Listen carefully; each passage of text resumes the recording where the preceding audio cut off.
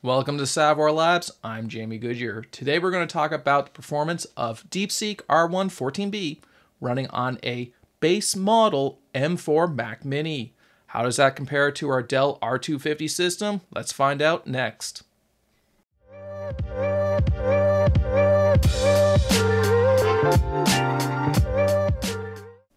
Before we begin, let's look at the specs of this Mac Mini. It is the 10 CPU core, 10 GPU core model with 16 gigabytes of unified memory. Before we start in, let's review what's on the screen. On the top right corner, we see BTOP displaying the CPU usage and memory pressure of the system. On the bottom right corner, we see the output from NVTOP. This is going to show us what's happening from the point of view of the Apple GPUs. It's showing us here that we have accessed all the way up to 16 gigabytes, so it's seeing the full memory space of the system. This may become key when we're running the larger models. On the main terminal screen above us, we are going to run the Ollama Benchmark that we have from Jeff Gerling that we used in our last video. So with all that said, let's get into this. We're going to start off by running the smallest of these base models. We're running Llama 3.2. We want to be able to compare this to how the Dell ran that model, and then we'll take a look at Mistral, and then finally we'll start running all of our DeepSeek models. Let's see how this runs. And here we manage 42.5 tokens per second. Let's clear this out, and now we're going to run this with the Mistral model. And we managed to get 23 tokens per second using Mistral. Let's take a look at our first DeepSeek model now. We're going to start off with DeepSeek R1 1.5B. I'm expecting this one to have a higher throughput as we've seen in our prior tests. And in this run, we got just close to 80 tokens per second. Let's take a look now at the next size model. Running the DeepSeek R18B, let's see what we get.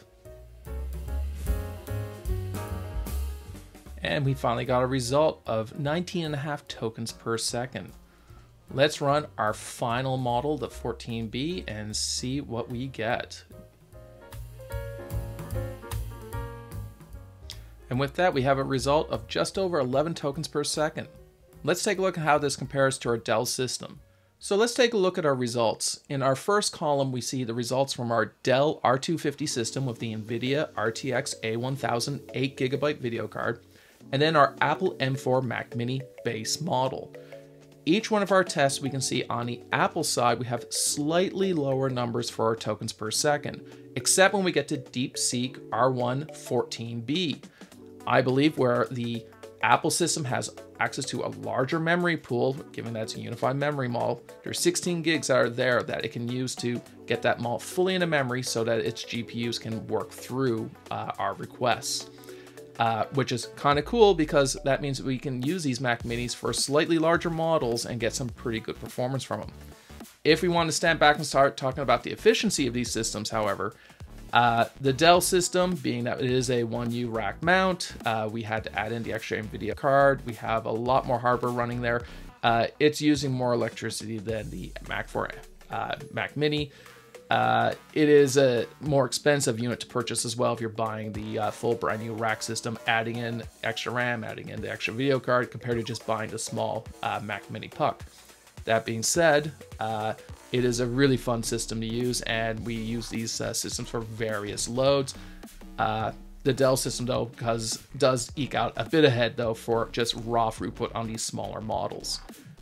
That being said, that are our results. I would love to hear any comments or questions you have down in the comments, and please remember to like and subscribe to our lab reports. We love hearing from you.